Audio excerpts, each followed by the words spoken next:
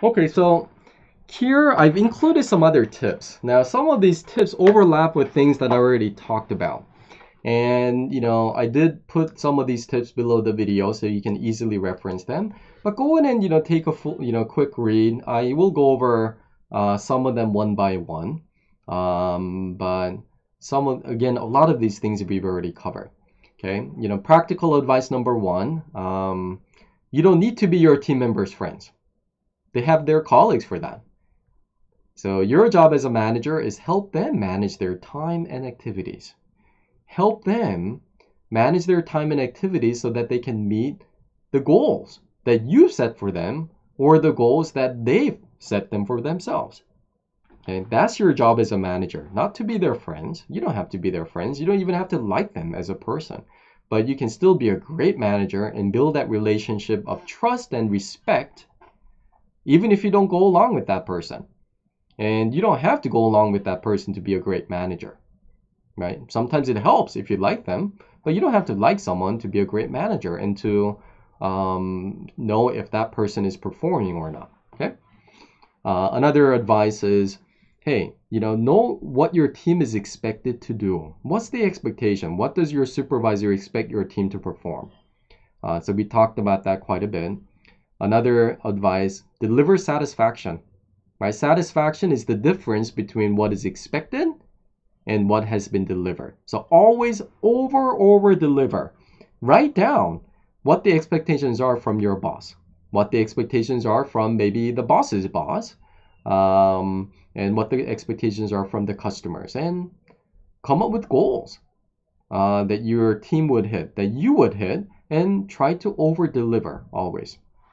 Okay, another tip, deliver satisfaction to your supervisor, customers, um, and then also, another tip, help each member of your team deliver satisfaction to you, be clear on the expectations, help them know what metrics to use when possible, and so forth. So again, you can read some of the bullet points.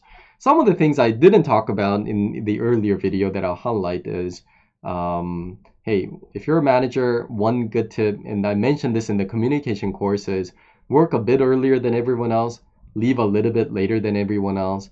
That kind of set yourself as an example. So if you want to lead by example, and that really helps, then do that. That can be good. Okay. Another advice: set goals for yourself. Set goals for your team. Set goals for each member of the team. Use metrics whenever possible.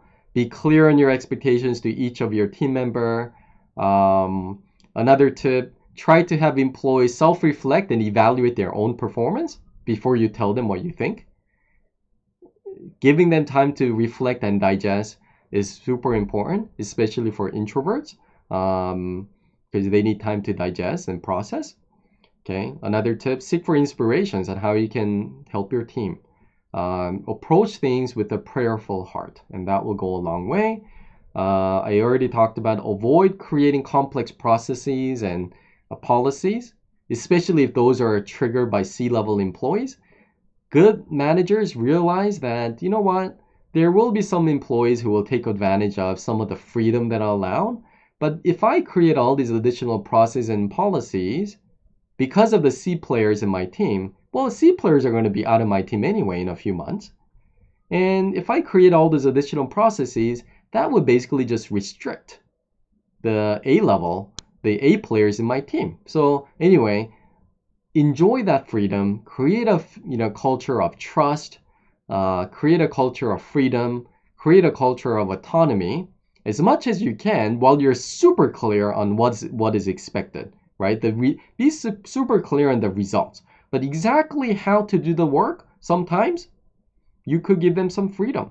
Sometimes you don't want to, right? So again, that depends on the nature of your work, but use your best judgment. And if how to do the job is not as important as the final results, then you can give people some autonomy. And more autonomy there are, people usually like it. Although sometimes if you already have a process that you really want people to follow, hey, don't give them autonomy.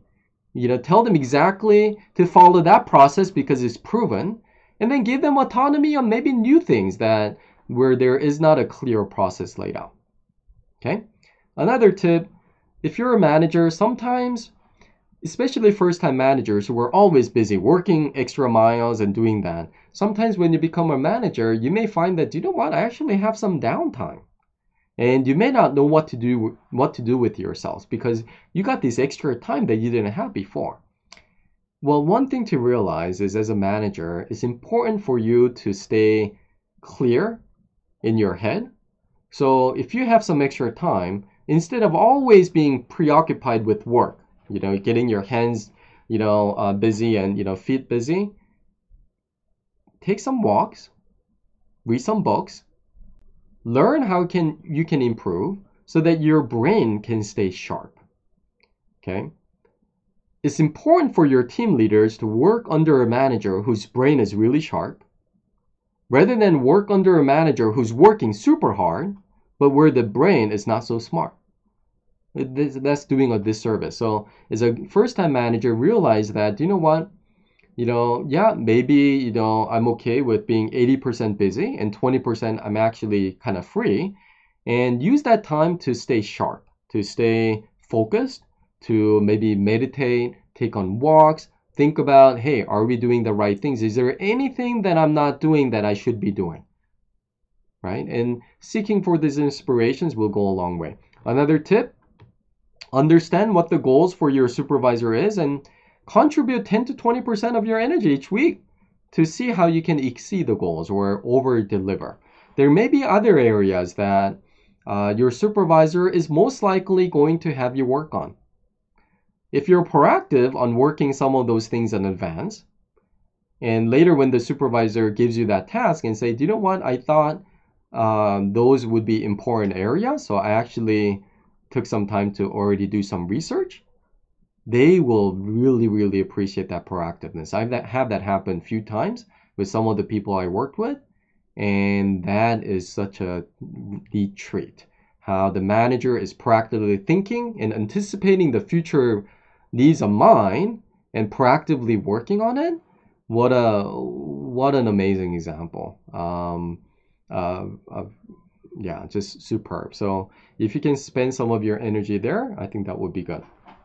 Okay, so below the video, as you give me some feedback on the courses and as you ask some other questions about how to be a better manager, I'll include some other tips and advice that I think would be helpful. But again, I hope you remember that I think that the 3 most important attributes you should have is to be proactive, to be results driven, and to be efficiency driven, and to really have those attributes have you think certain thoughts always on a daily basis, which will then compel you to certain actions.